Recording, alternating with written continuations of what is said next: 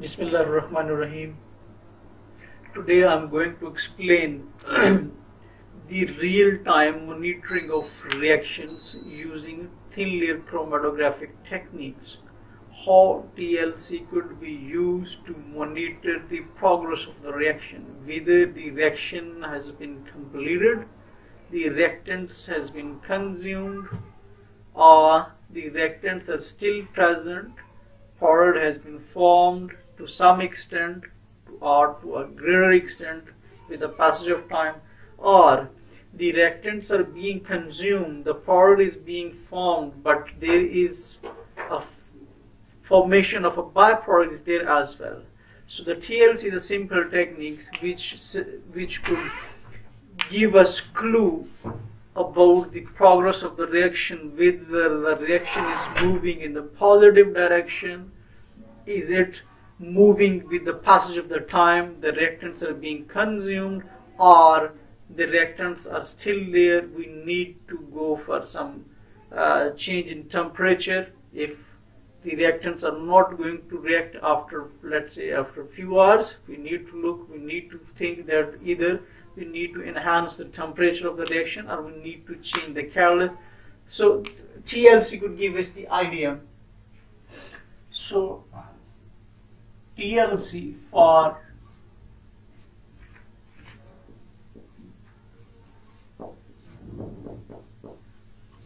real-time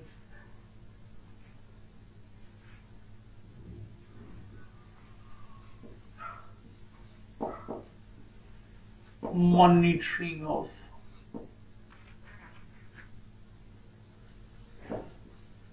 reactions. In my previous lecture, I've given you basic idea of what is TLC, how it is performed, what is the concept behind the movement of the compounds, different fractions present in a single compounds, why they move, why some are retained and why some move it faster. The very basic idea behind the movement of the compounds on the TLC, they are supposed to be on the basis of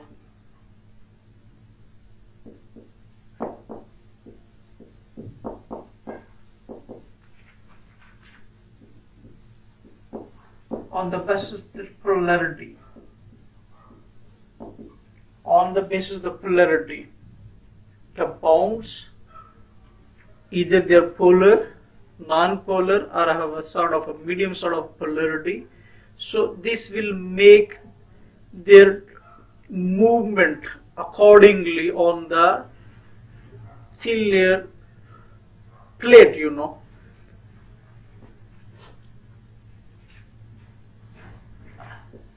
Let me just give you a recap.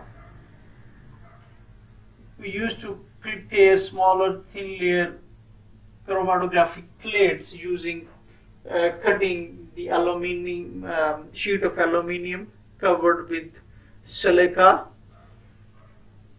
and then we mark a baseline just sort of a half centimeter from the start of the TLC plate, and we, let's say, if some sort of a reaction is running, or we have some sort of a compounds given in a beaker, some sort of solution is there. We used to take one drop, we used to take just a little bit of a compound with a capillary tube, and we just deposit that on the baseline of the TLC plate, and then we let it run for a while, let it dry for a while in fact, and then we take this plate and we put that in a beaker, in a TLC beaker and TLC tank, where we have a solvent here. The solvent starts moving on the plate. Remember, the level of the solvent should be less than this, at least this line, The solvent moves on the TLC plate, it dissolves this body in and then keeps moving up with passage of time. We let the solvent run, we let the solvent move on the TLC till it reaches the upper lane. Then we take the TLC out and let it dry for a while. Most of the time we see visually some sort of spot on the TLC. If a single spot appears on TLC, it means this compound which was present in the beaker, it's some sort of a single compound, pure, only one fraction. If this spot is closer to the baseline, means this compound which was given to us is a sort of a polar one. Why polar? I've told you yesterday, the layers of the TLC plate is layered with silica, as the glass covering is there as a protective layer on mobiles. Let's see, this layer, protective layer, is a sort of a thin aluminium foil, very covered with very thin film of silica, and those silica carries hydroxyl groups on the upper surface. Those silicas are interconnected through like this sort of bonds, but their upper surface carries hydroxyl groups. So many hydroxyl groups are present. So if the compound is a polar, it will form interaction with these polar compounds, so it will not move high. It will remain closer to the base where it was deposited, so it will remain closer. At the end, we could see that the polars hydroxyl group would have retarded its movement on the TLC. So this bird is some sort of a polar compound, and it's a single fraction. On the other hand, if we deposited the compound on the base, let it dry, then we run the TLC again in this similarly, and we found that at the end of the TLC, we find a spot on the upper area close to the upper lane. It means this compound from here to here has moved a lot. It has moved a lot. Means it has not been retained, not been restricted, not retarded by the hydroxyl group on the surface. Means this compound is supposed to be some sort of a non-polar, because it has not received any sort of a resistance from the polar groups. Who gets resistance? The one who is polar. If somebody don't get resistance, then it moves faster and achieves a high position of the TLC. So then one can see that this is a spot bit higher on TLC. So this given compound is supposed to be some sort of non-polar in nature, and a single spot mean it's a pure one. Let's say if we have run the TLC and we see any other few spots as well, smaller ones, minor ones. So then we can see that initially we deposit only a single spot taking from this beaker, but when the TLC moved, the solvent moved on the TLC plate, 3 different spots appeared. It represents that this compound which was present in the beaker is not pure. It carries one non-polar fraction and 2 other one very small polar fraction and some of sort of medium polarity, fraction of some medium polarity. So it carries 3 fractions. Major compound is there and 2 smaller fractions, mean 2 impurities are there. 2 impurities are there. So this is how the TLC basically separates the fractions present together on the basis of their polarity. The more polar compound will remain closer to the base.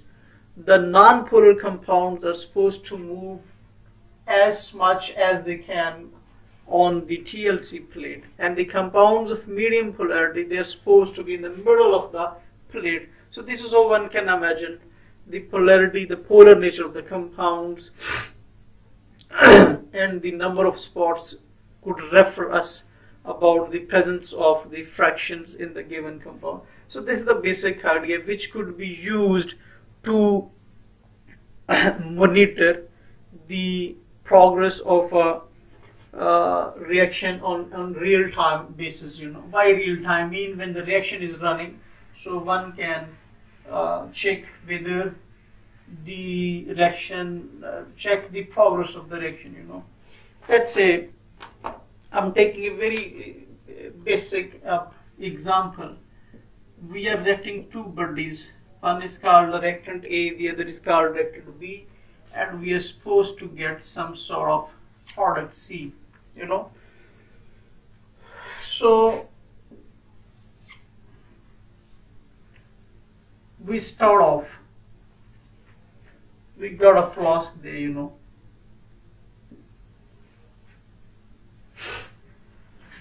We put in some sort of solvent,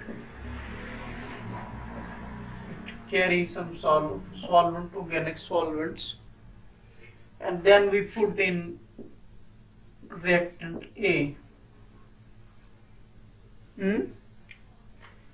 We put in reactant B. Then we take this flask and put it on stirrer. We need to use some sort of stirrer. We need to put some sort of stirrer which rotates. We put the reactants to react with each other. It rotates, the mixture inside the flask. As soon as we have put in A, we have put in B. Both A and B's are present. Let's say I can say it's a reaction time is 0 minute. We have just put in A, we have just put in B. So what will be? We have,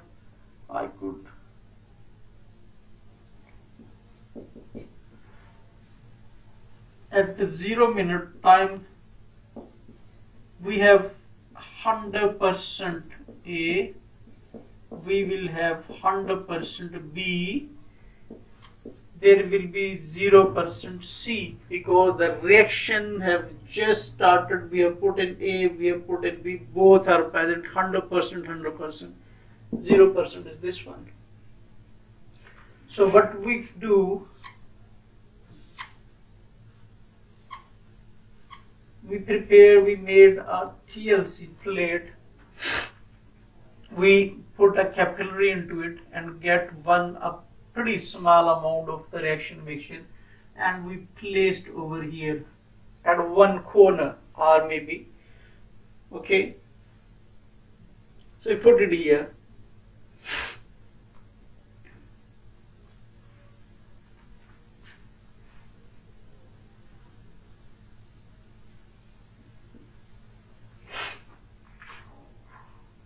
We put a drop here, and over here we can write RM, means reaction mixture, in the beginning, right in the beginning, we have put it over here. Or we can write it, let's say we can write it 0 min, reaction at 0 minute. We need to write over the line, not below the line, because below the line it can interrupt the movement of the molecules. Let the reaction run it. The reaction is running, let's say, like 4 hours. After 4 hours, these bodies would have reacted with each other. Some sort of its fraction would have been consumed, some sort of fraction it would have been consumed, and some sort of the reaction product would have been appeared, Some sort of the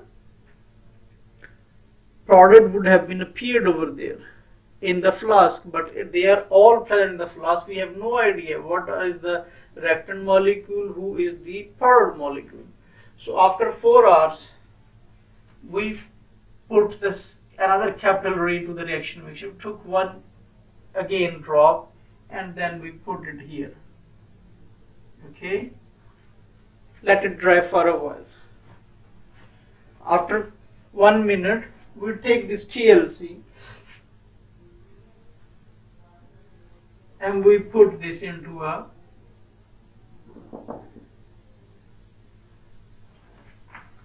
TLC solvent. Let's say some sort of solvent is there, hexane is there. Non-polar solvents are preferred because the layer of the thin layer, that's a polar, stationary phase is a polar, so we can keep the mobile phase non-polar. We could use, let's say, simply hexane.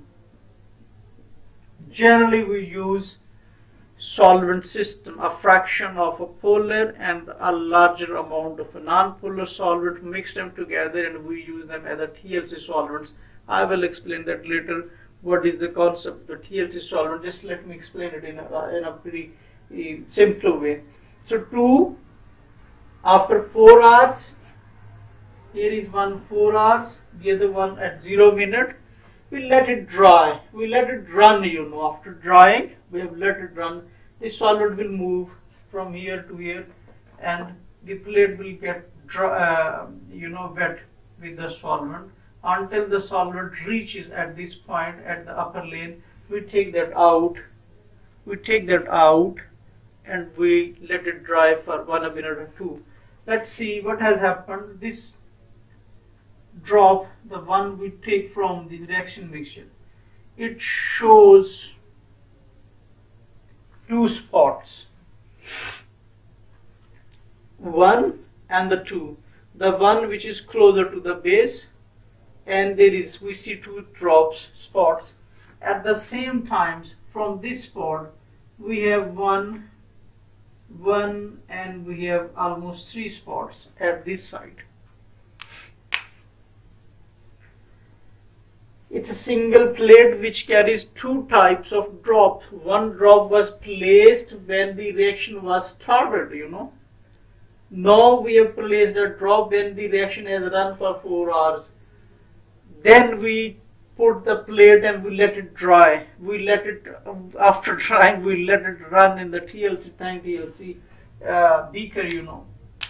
So what the first indicates, as I've told you in the beginning, when the time was 0 minute, one was A and one was B, both were 100%. So one of the 2 is A. We have no idea what is A or what is B.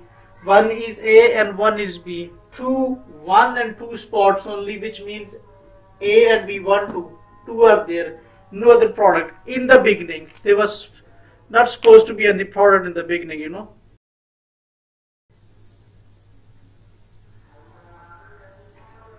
So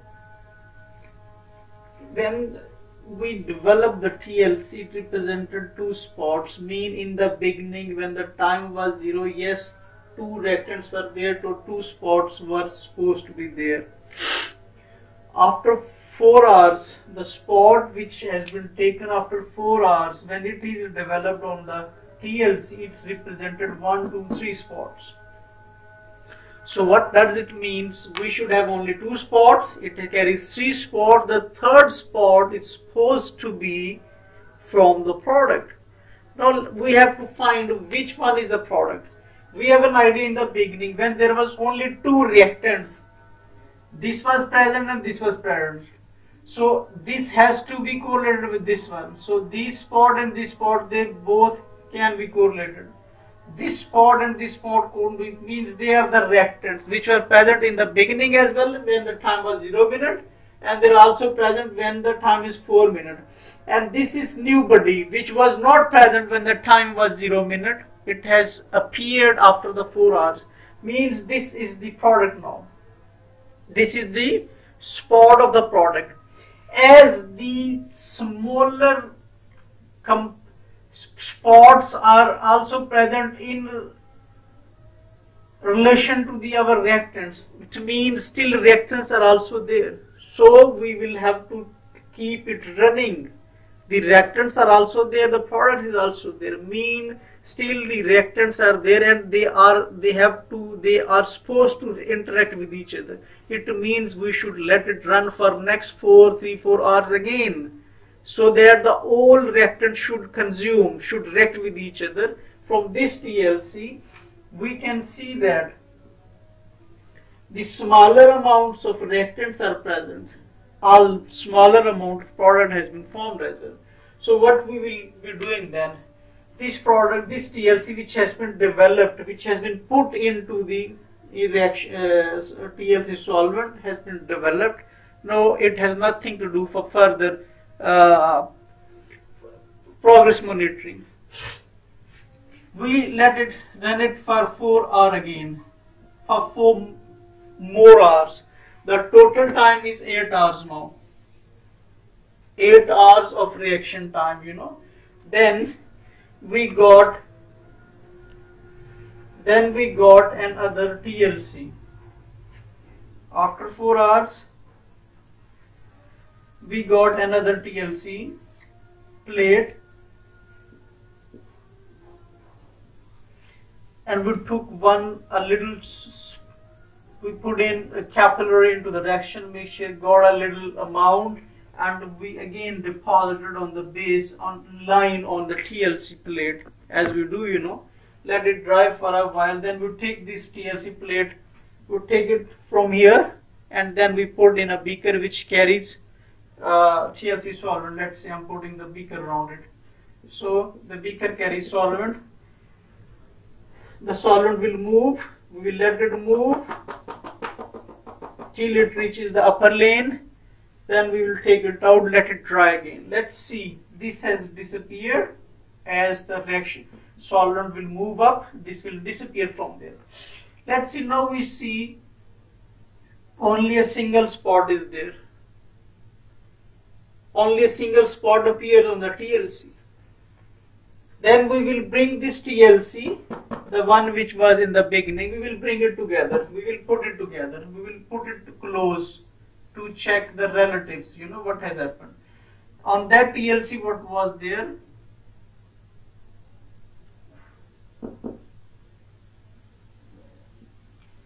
Something like that. We brought this one closer. So mean these two buddies at the 0 minute, both reactants were there. So these reactants are not present up and below this spot. Mean reactant spots has disappeared. It means there are no more reactants are available in the flask. Reactants has disappeared. From this TLC we came to know that the middle spot is supposed to be product. Over here, the one which we have taken after 8 hours, only there is a single spot in the middle. No more spot. Mean this middle spot, it could be of a product, and it's in the middle. There is no reactant spots. Then we can assume that this reaction has been completed in 8 hours.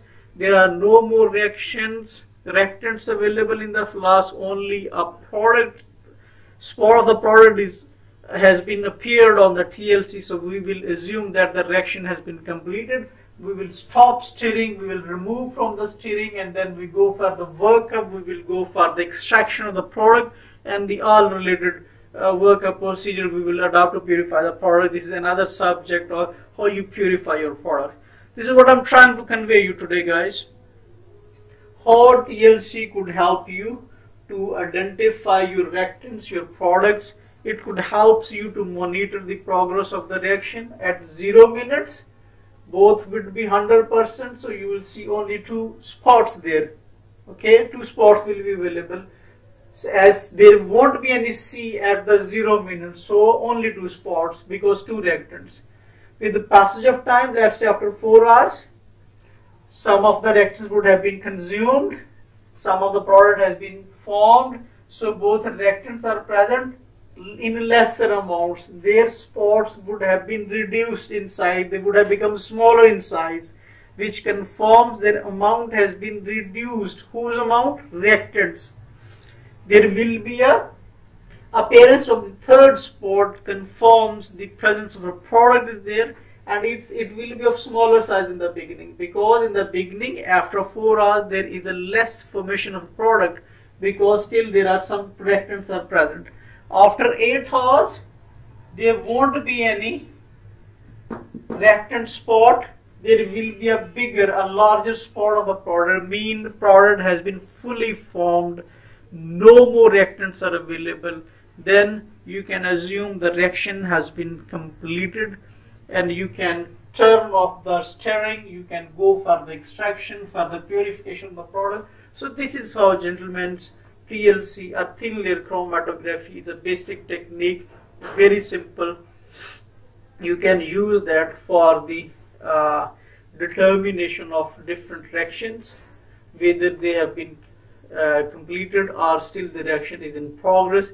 If you find the reactant spots are still there on the TLC even after 8 hours, you are supposed to let the reaction run again for next few hours before you take another TLC, and again you need to check whether the reactants are available or they have been consumed.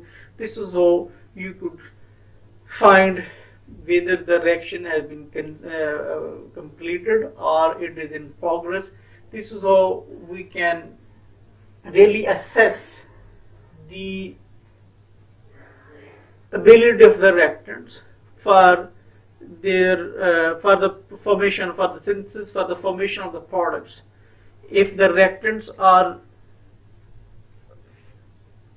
super fast, super energetic, they react too fast, then the reaction would have been have happened in 4 hours, 6 hours or 8 hours. Sometimes reactions are of only of less than 1 hour, you know, in ordinary lab chemistries.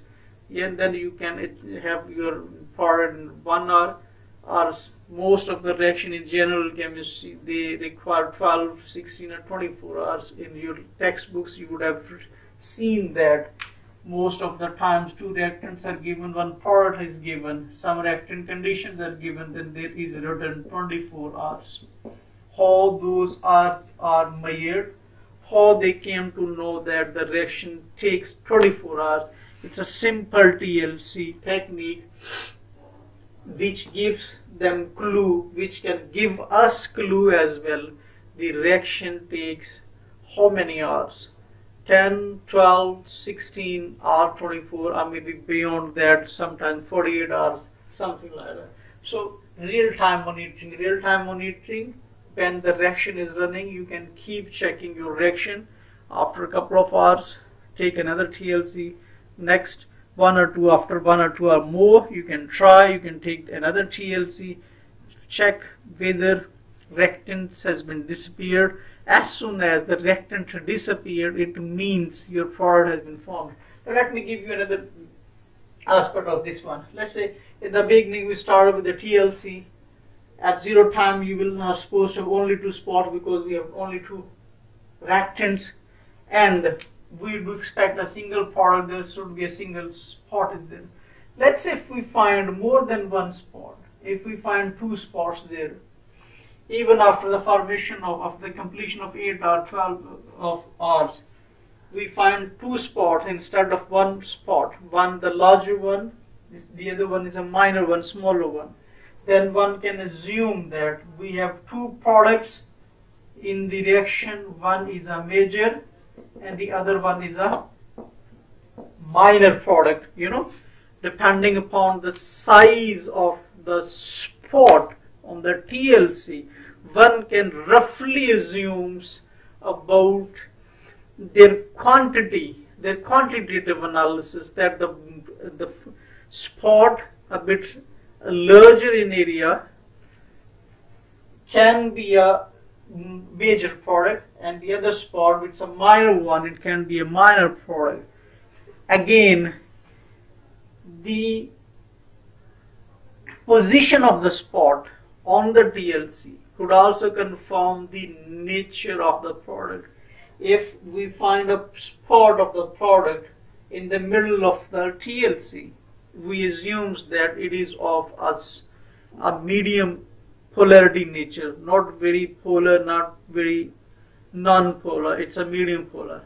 However, if the spot remains closer to the baseline, then we assume that, means with low RF values, we assume that the product is supposed to be some sort of polar. It's a polar molecule, polar nature. However, if this spot appears on the upper side of the TLC, closer to the upper lane, then one may assume that the product is supposed to be sort of a non-polar. This is a simple analysis, simple appearance of the spots on TLC plates suggests the nature, the polarity of the product.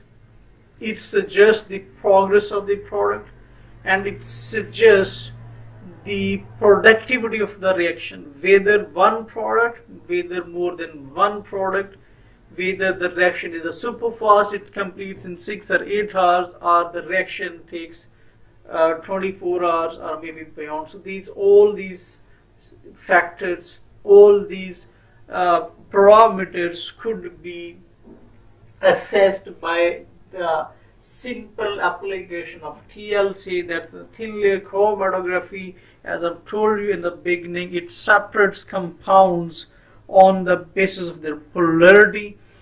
When we have two reactants, obviously they will have a little bit difference in their polarity. So on the basis of their polarity, they're supposed to appear as two different spots on TLC. If they have one is very polar, the one is very non-polar, so they are supposed to be very apart from each other. If there is a little difference, they will be closer to each other. So as the polarity difference increases between the reactants, their spots moves away from each other. If the spots are closer to each other, means the polarity difference is not that much between the molecules, whether they are reactant molecules or they are product molecules. When you came to know that they are the reactant molecules, the molecules which appear in the lane when you spotted only at the 0 minute, they will be of the reactants, and once you performed another TLC after 2, 3, 4 hours, the spots corresponding to the reactants, they will be the reactant, and the new spots, the emergence and the appearance of the new spots, that will be regarded as the spots of the product. One spot mean a pure product, more than one spots will represent the formation of the production of byproducts as well. So this is a simple technique, could give us the idea about the progress of the reaction. So this is what I'm trying to convey, how the TLC could be used for the real-time monitoring of the progress of the synthetic reactions. If you have any questions, please don't hesitate to ask me. You can pose your questions in comment area, or you can approach me through email or WhatsApp. Thank you very much for your kind attention, please. Assalam.